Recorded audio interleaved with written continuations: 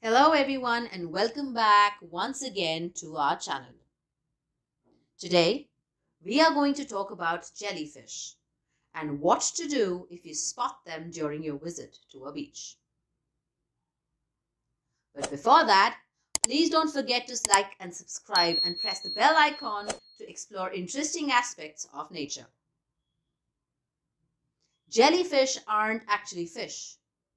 They are invertebrates or animals with no backbones. Jellyfish have tiny stinging cells in their tentacles to stun or paralyze their prey before they eat them. Jellyfish are found in oceans all over the world, at the surface, deep beneath the sea, in warm water, in cold water. Some species even live in fresh water. Sometimes jellyfish can be passively brought to the ocean by currents. If during your visit to the beach you come across jellyfish, it's important to handle the situation with caution, as some jellyfish can cause painful stings. If you see a jellyfish on the beach, it's best to observe it from a safe distance. They can not only sting when they are in water, but can even when they are dead or washed up on shore.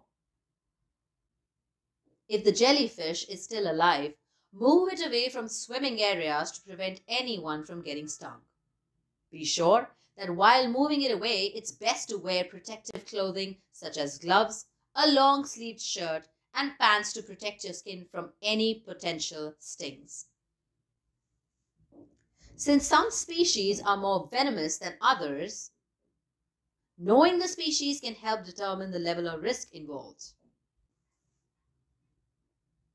In case you get stung and are unsure about the species of jellyfish or are experiencing symptoms such as difficulty in breathing, swelling, or a rapid heartbeat, call for emergency medical help immediately.